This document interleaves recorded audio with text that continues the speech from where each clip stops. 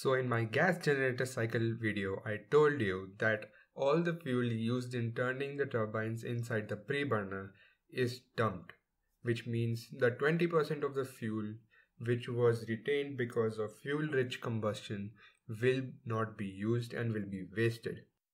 What if you're not comfortable with this? What if you want to use that 20% fuel? Well, some will just connect it to the combustion chamber, and this is what will happen. Okay, so we don't want that because we want the rocket engine to work like a rocket engine. So why did this happen? I told you in the last video that the results of the fuel that we are using over here, rocket grade kerosene, are very carbon rich, which means they have a lot of carbon molecules, a lot of carbon compounds, and they can block your rocket engine. And that's why this explosion takes place. So there are two solutions to this problem. Either you take a fuel that does not have carbon rich output when burnt inefficiently, for example hydrogen or methane.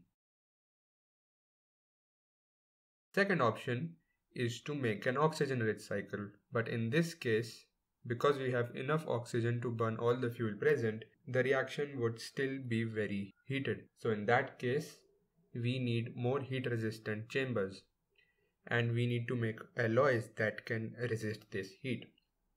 Russia went with the second option and they made a rocket engine with an alloy that can withstand oxygen-rich cycle.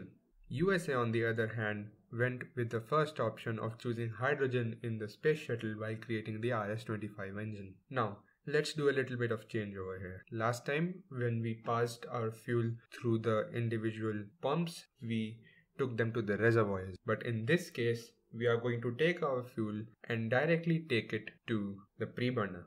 In this case, when we burn the fuel, in our case hydrogen, the reaction produces water, which can be then plugged in with 80% of our remaining fuel into the combustion chamber, with the remaining 80% of the oxygen to produce a very good efficient fire. And the efficient burn inside the pre-burner also provides a lot of turns inside the turbine, which can draw more fuel, hence better combustion.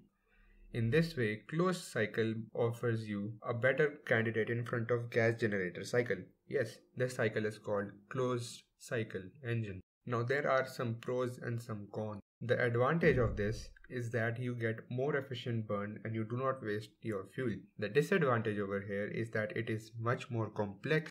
You need much more expertise, many more parts, and hence it makes the price of this rocket very high.